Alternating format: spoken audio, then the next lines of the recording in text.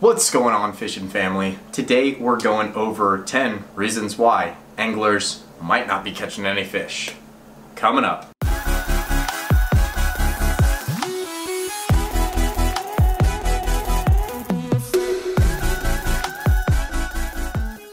What's going on, everyone? It's your boy Juno Ryan coming at you with another episode of Tackle Techniques. Today's video is going to be mainly geared towards inexperienced anglers or guys just getting into the sport, trying to figure it all out and make sense of this wild sport that we call fishing.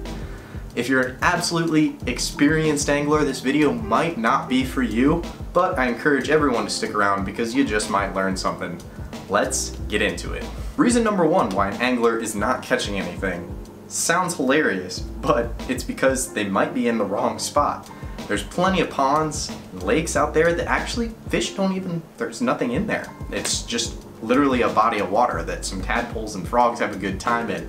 So you may be casting a lure or a piece of bait out there expecting to catch something, and there's nothing in there. It's entirely a possibility. If you're fishing in saltwater, there's a giant ocean out there, there's tons of water. The spot you're fishing, there needs to be a reason for fish to be there. They're not just going to be there because there's water. There needs to be some type of food, some type of habitat, some reason for the fish to live there. A reason, maybe they migrate through the area. Good place to start, your local tackle shop. Ask for some popular spots to look around, places that people consistently like to go and catch fish. Reason number two why an angler might not be catching anything is they're using the wrong bait or lure for the area or the fish that they're targeting. What you want to do when you're approaching any new fishing situation is you're trying to match the hatch. What that means is you're trying to emulate some sort of naturally occurring bait or forage for whatever fish it is. So if there's a lot of live bait in the area, the lure you're using, you want it to look similar to the live bait in the area.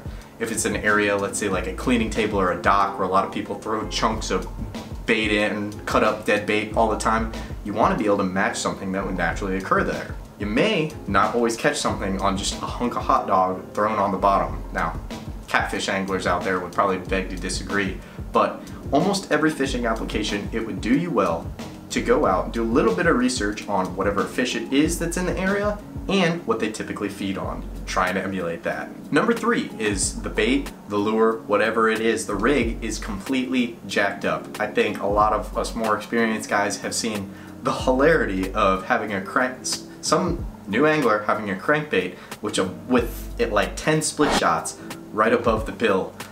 Certain lures need certain rigging techniques, certain baits need certain rigging techniques.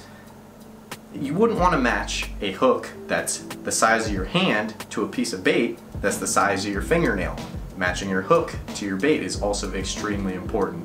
Really, what you want to do is have the right rig for the right application. So doing a little bit of research on whatever lure that is you just bought off the shelf or whatever piece of bait that you just bought from your local tackle shop is, how do you properly rig it in order to catch your targeted species? Number four is the angler's using the wrong presentation. Let's say you're fishing in a stream. You want to be casting upstream so your bait or lure naturally flows with the current, just looks like any other bait fish. Normal bait wouldn't be moving against the current. It doesn't look natural. It's not the right presentation.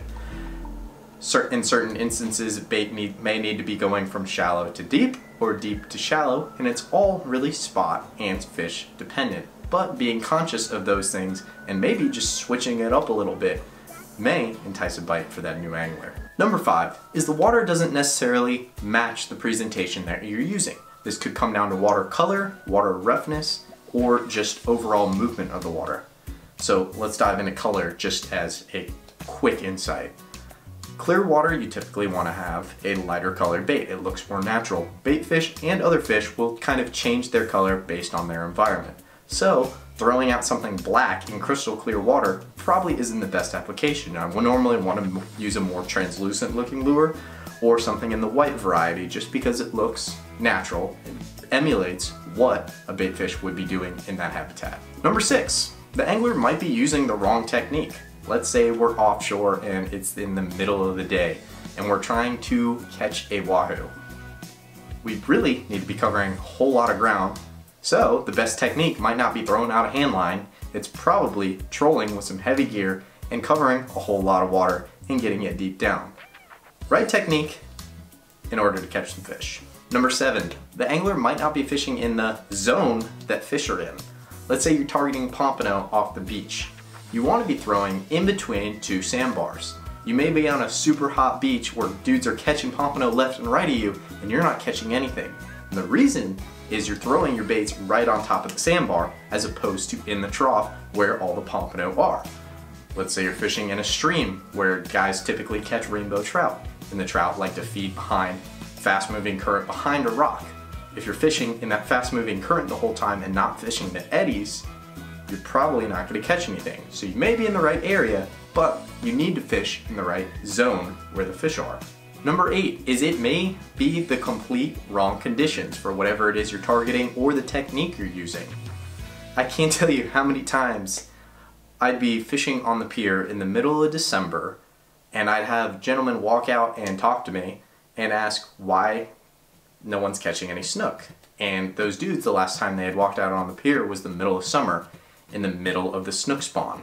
In the wintertime, all of the snook aren't hanging out at the pier. So it's really a great example of conditions-based fishing. That can be broken down into a whole bunch of different categories: time of year, wind speeds, tides, water temps. There's a whole lot of information, and it can be overwhelming to a new angler, but they're just all things to think about if you're really trying to analyze the situation and learn the most about how fish are feeding, why they're feeding, what is going on. Number 9, you might be using the wrong leader. Let's say you're targeting a fish like a snook that is extremely visual when they're feeding, and you're trying to use 300-pound cable as leader. That 300-pound cable is going to be obviously very visible to the snook. It's also going to affect the way your bait moves, and it's really going to lead you to not getting any bites. You may want to downsize into something that's very clear, like fluorocarbon, in a lighter range, like 40 or 50-pound test. Let's say you keep getting bites, but you're broke off immediately, and it looks like a clean cut. You may want to switch from whatever light monofilament leader you were using to some single strand wire, because there's barracudas just cutting you off every single time. The right leader for the right application in order to land that fish. Number 10, the angler might be using the wrong line. Between monofilament, braided line, fluorocarbon, even wire line, there's different lines for different applications. If I'm using 50-pound monofilament as my main line and trying to cast a little lure, it's going to affect the presentation of that lure. I'd probably be better off with using a light monofilament and or a light braided line in order to give the best presentation for that lure. Right line, right application. So there you have it. That is 10 reasons why an angler might not be catching any fish. Y'all, if you're a beginner, I really hope you learned something. I know it's a lot of information to take in, and I really just only hit the wave tops. I could talk about all of these topics for an hour at a time easily, but it should give you a little bit of insight and give you some ideas going forward on how to put yourself in a better position to catch more fish. Y'all, if you like this style of video, please be sure to leave it a thumbs up. Leave a comment in the section below. Tell me what you liked or you didn't like, or what you would like to see in the future. I'll be seeing you guys in that next video. Later!